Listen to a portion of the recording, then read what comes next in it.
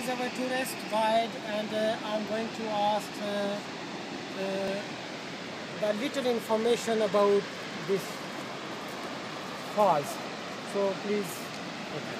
So this waterfall actually is called Cascades, and it's 110 meters high, which makes it one of the highest of the whole world. Yeah. Because, for example, if we compare it to the other waterfalls, this is even higher than Victoria Falls, which is 2 meters less, and Niagara, which is 6 meters and half the whole size. Why this one is not so famous? It's not famous because you don't have that much tourism coming over and not that much advertising.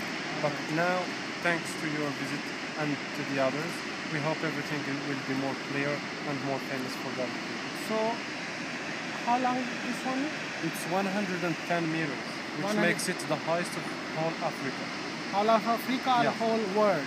No, this is the 7th most beautiful of the whole world. All right.